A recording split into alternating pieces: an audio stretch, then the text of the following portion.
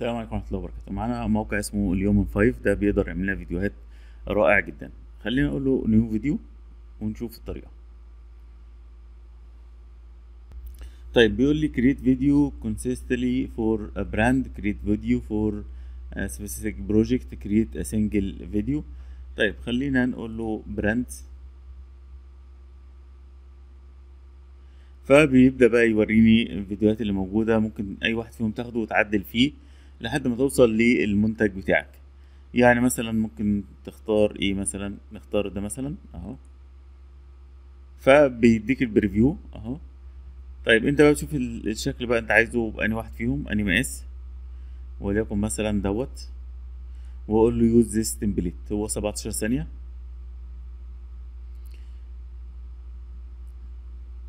بيقول لك اختار عايز تبدأ ازاي. بيقول لك فيه ان انت تكست تو ميديا اي اي فويس اوفر، تديله تكست ويبدأ ان هو يحول لك لصوت، وبعد كده فيديو فويس اوفر بس، وتكنج هيد. يعني ليك كذا طريقة ان انت تبدأ تعمل فيديوهات فيها. طيب الفيديو بتاعك عن ايه؟ وليكن مثلا عن غزة.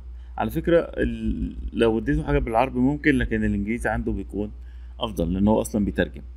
بيقول لك اكتب بقى الريفرنس سكريبت. طيب ممكن تكون انت عايز تكتب سكريبت، فانا هعمل ايه؟ تعال نروح لشات جي بي تي اخليه هو اللي يكتب لي سكريبت. لكن في الاول وفي الاخر انا اللي بقود، يعني هو بيكتب لي او بيساعدني، لكن انا في الاول وفي الاخر ليا الراي. يعني هو ممكن يقول كلمه مش عاجبني، فاقول له خلاص، فاقول له ايه، رايت سكريبت اباوت غزه، وندوس انتر.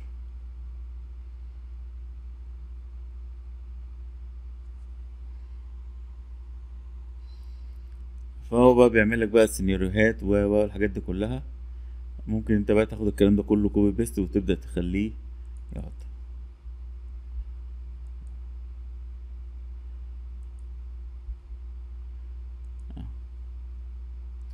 واقرا كويس عشان لو في اي كلمه غلط احنا اللي بنتحمل مسؤوليتها، او ممكن تضيف جمل كتيره جدا.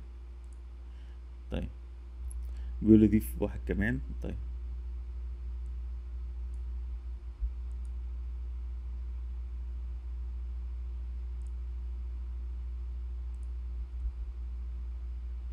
واقول له كومبوز سكريبت. هو هيعمل لي 1 دقيقة، لكن انت لو عايز تغير وتزود بفلوس. تمام، 1 دقيقة ده اقل حاجة، وده الايه اه. فبقى عمل له اهو اللاندسكيب ولايف ان غزة والهوب التمنيات. فاقول له ابدأ، فبدأ يعمل لي هاي دقيقة اهي كاملة، واقول له حولها لي بقى لفيديو، ونشوف الفيديو اللي هيطلع لنا. تمام. خلي بالك هنا بقى الميديا، ممكن مثلا في فيديو معين تبدأ تسحبه وتحطه هنا. عندك جي اف كتير، عندك ابلود، يعني مش هتقعد تلف عشان تعمل فيديو بتاعك. هو مديك ايقونات، مديك حاجات خاصة بالفويس، تقدر تحمل فويس وتبدل بالصوت اللي هنا.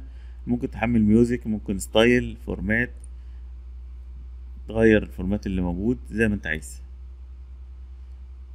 فهيوفر عليك وقت كتير ان شاء الله. وده كل ده في النسخة المجانية، يعني النسخة اللي بفلوس بيديك وقت اطول.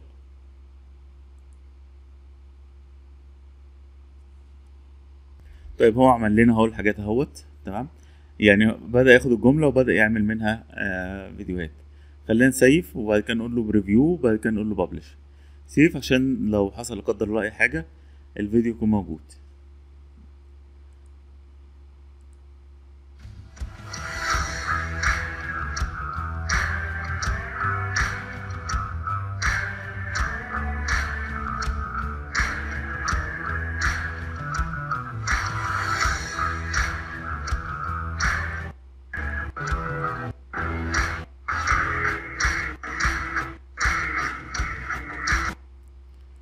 تمام، ده مثال للفيديو، ده مثال.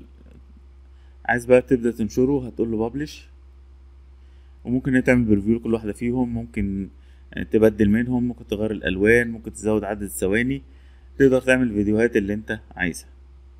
جرب بقى اي موضوع تعليمي، مثلا عايز تعمل موضوع عن عن انتصارات اكتوبر، عن مصر، عن اي دولة انت عايزها. ومش معنى ان هو عمل فيديو بالذكاء الصناعي ان هو صح، لازم تعمل تشيك وتتأكد منه، عشان لو في اي غلطة انت اللي هتحملها.